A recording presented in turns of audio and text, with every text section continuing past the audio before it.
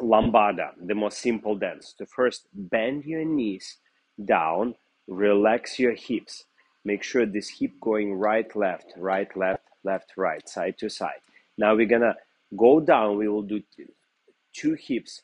One, two, and on count three, as we change our hip, we're gonna kick the leg, but not too high. Let's try again. We go one, two, three. Again. So it's very important when we change our hip, same time we're changing our body weight. So as we change hip to the left, we change body weight. If we change hip to the right, we change body weight. And on the last one, we change hip to our left leg and we do a small kick and slightly going up.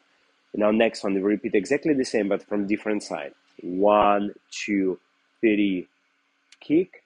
One, two, three, kick. And here, this is idea is not to do it with the legs,